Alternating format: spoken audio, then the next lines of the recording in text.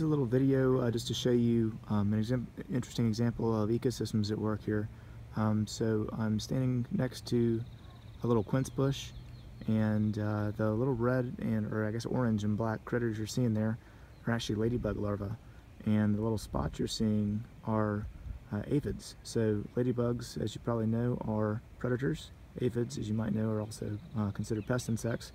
But without your pest insects, there is nothing for your predatory insects to eat. So in an organic farm or garden, what you want to have is ecosystem, so essentially letting nature work for you rather than constantly working against it and trying to correct any problems that you may have created, for instance by using insecticides. So what's going on here is the ladybug larvae are cleaning up the little pests, the little aphids. Another neat thing, if you can find underneath this leaf, is something else kind of fascinating. Can't quite see that very well.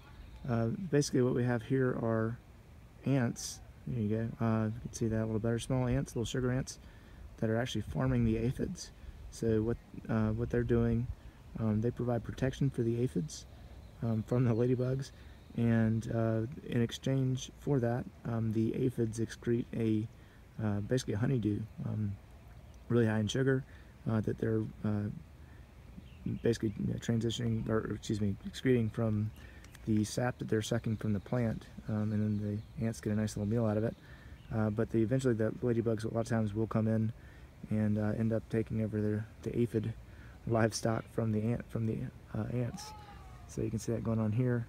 This is actually a ladybug that's about to become the larva, different stages, so egg, larva, pupa, and adult.